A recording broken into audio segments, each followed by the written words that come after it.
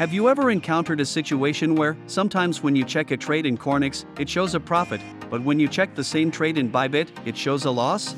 This is a common scenario when multiple trades are opened for the same coin in the same direction before the previous trade is closed. If you're relying on the closed profit and loss report in Bybit in this scenario, you won't get an accurate number.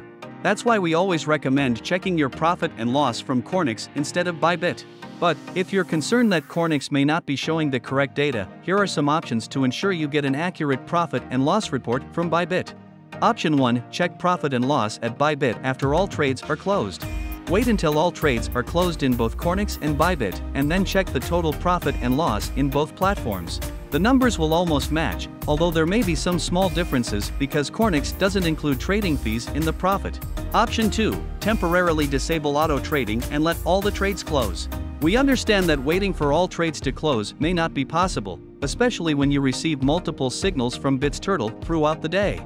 In that case, you can temporarily disable auto trading for BitsTurtle invincible signals and let all current open trades close.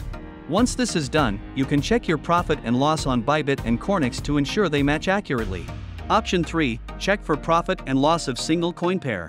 We recommend this option, as you can still trade and be satisfied with looking at the profit and loss in Bybit, knowing that the data is correct.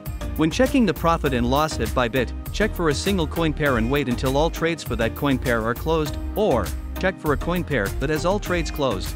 This way, you'll have a clear picture of your profit and loss.